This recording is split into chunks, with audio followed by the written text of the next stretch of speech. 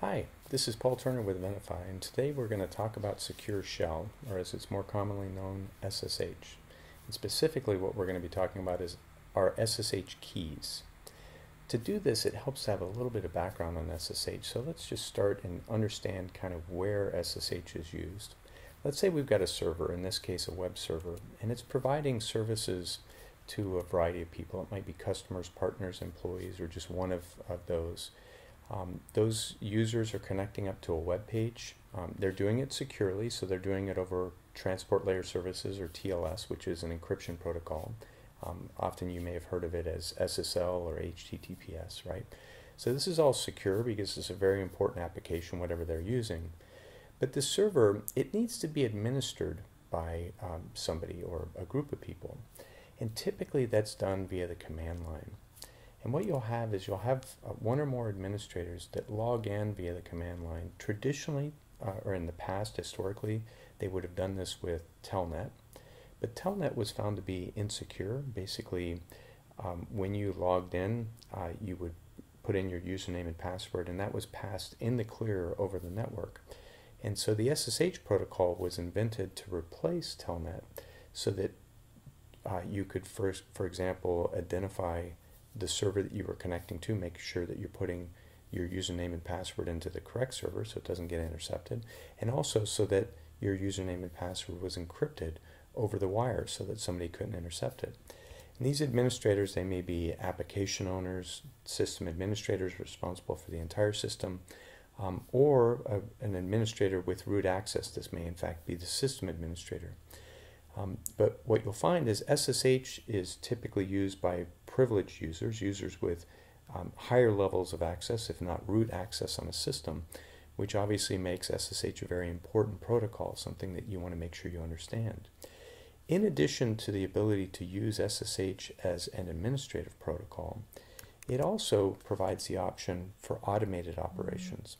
Let's say that we have this system that is connected to another server. Let's say that here this is the sales server where, for example, the salespeople are putting in all of their sales figures at the end of the month, and we want to make sure that we collect all those figures and send them to the accounting server so that the monthly or quarterly financial results can be reported.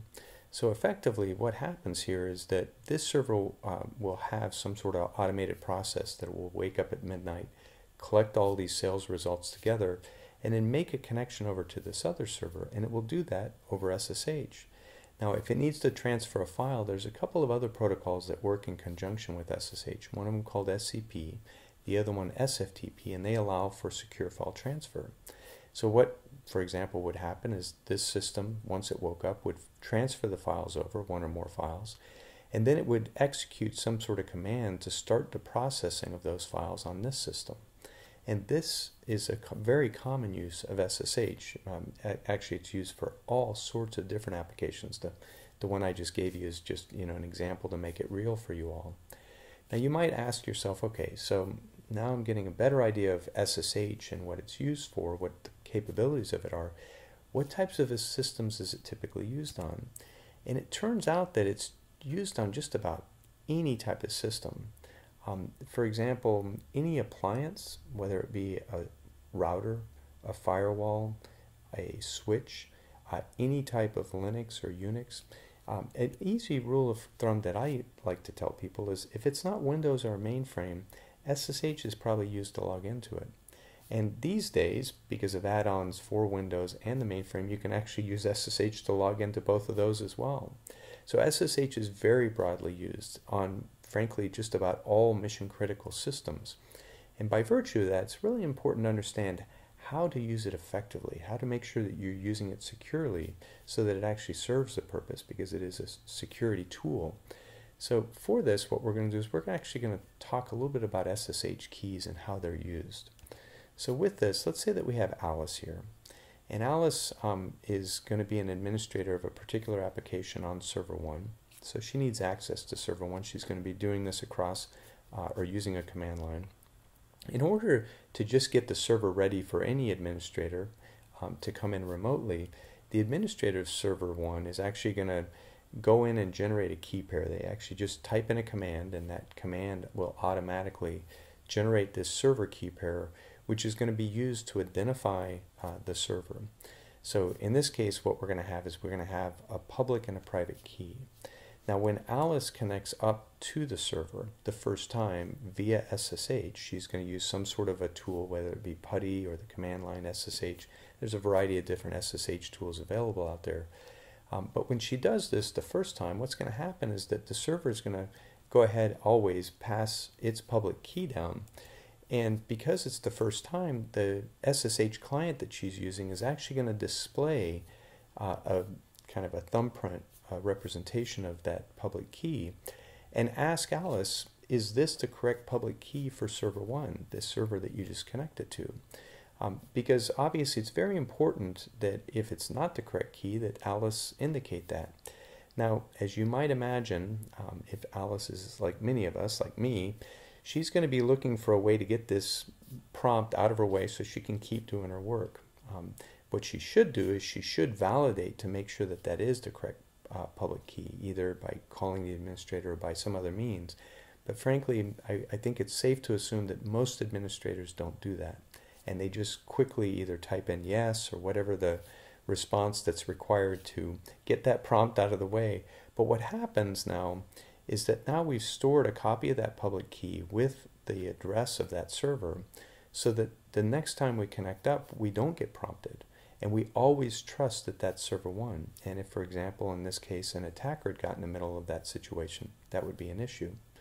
Now, in addition to this, and let me just provide a little bit more background, this key, as I had described earlier, or this key pair, enables Alice to each time be able to identify this server. It also ultimately is kind of a facilitator for being able to set up encryption between Alice's workstation and the server.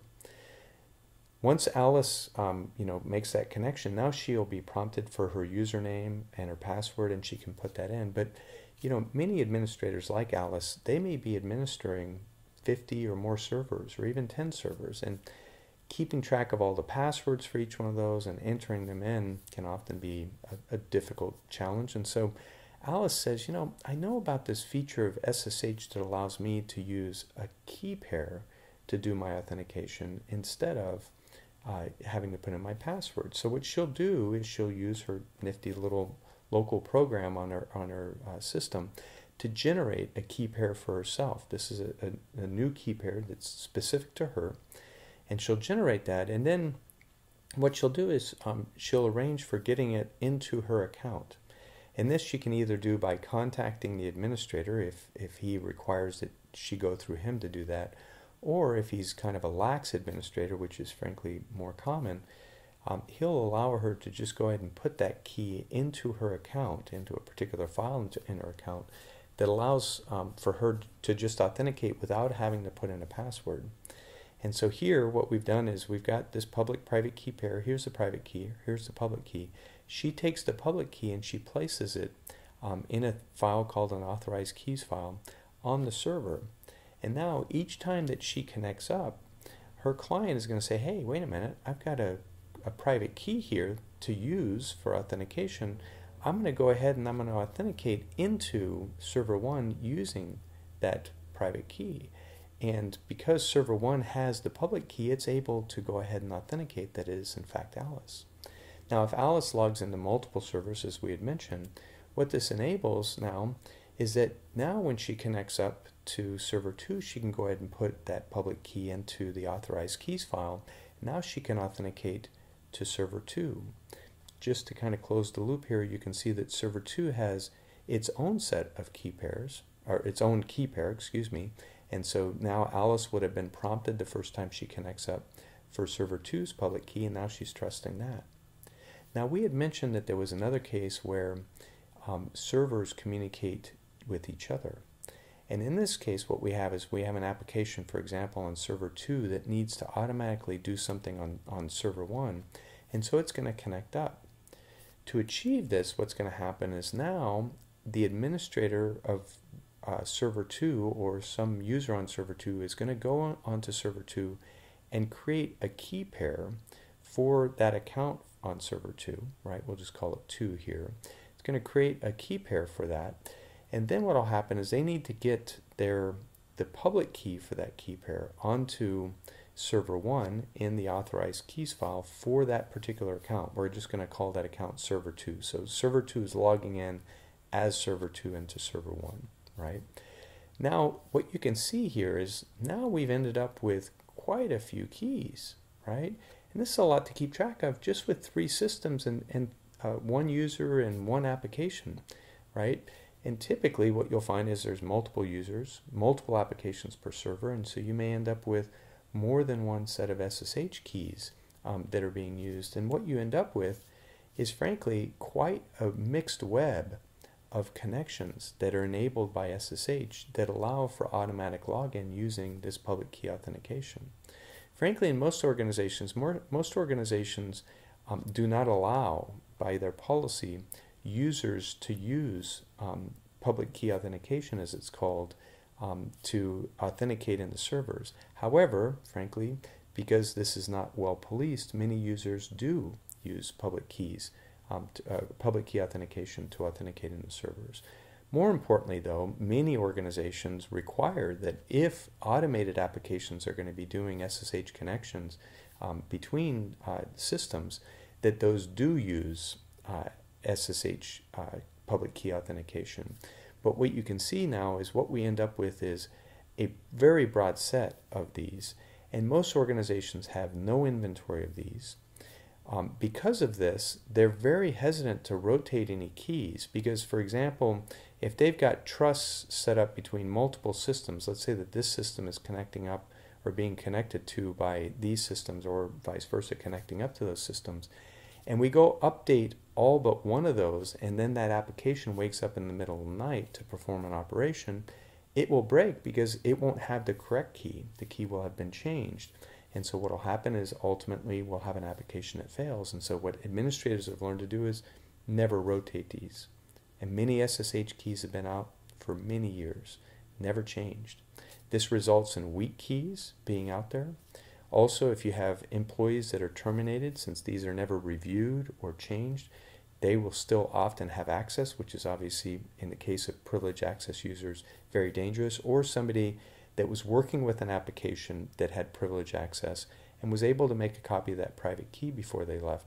Though it wasn't their private key, they were able, excuse me, because they have access to it, to use that. Finally, you can imagine that if an attacker breaks into one of these systems and can leverage these connections between systems, they can start to do what's called pivoting. They can pivot from one system to the next and keep moving throughout the organization to get to a broader number of servers. So this can allow what was initially a compromise of one system to spread very quickly across multiple systems. So with that, we hope that this has provided a good overview of SSH and a basic understanding of how SSH keys are used both for servers as well as for users, and some of the challenges that result from the use of SSH keys in many environments. Thank you very much for joining us.